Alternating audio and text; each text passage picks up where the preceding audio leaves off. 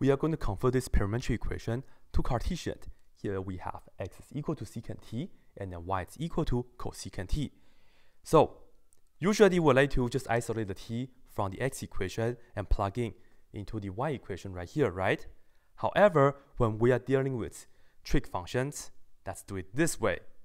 Let's look at the x equation, x is equal to secant t, as the following.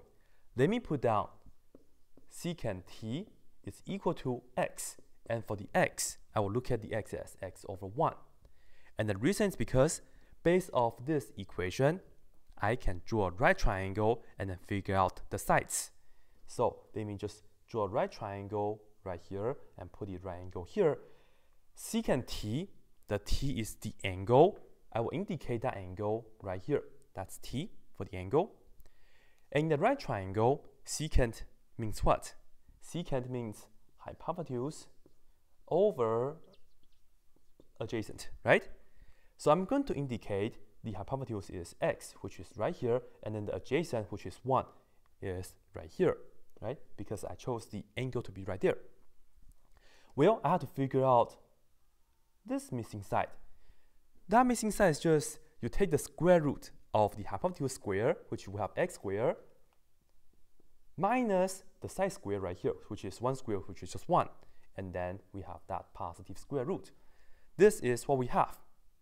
And now, if you look at the y equation, we have y is equal to cosecant t. I just have to figure out what's cosecant t in this right triangle, and what's cosecant. Cosecant means I want to look for the hypotenuse over the opposite side, right?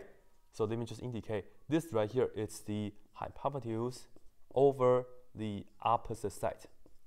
So we can say y is equal to x over that, which is square root of x squared minus 1. This is technically it. But then let me tell you, whenever we're doing this kind of things, whenever we end up with a square root, usually we like to square both sides. But then let me just make a remark. This is the expression that you want to use, so you can put this onto your graphing calculator and make a graph. But then unfortunately, if you only graph this, you can only see half of the graph.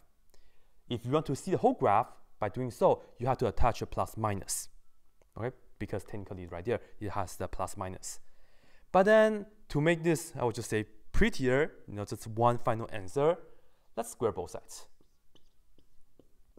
So we have y squared equals to x squared over the square root and the square root cancel each other.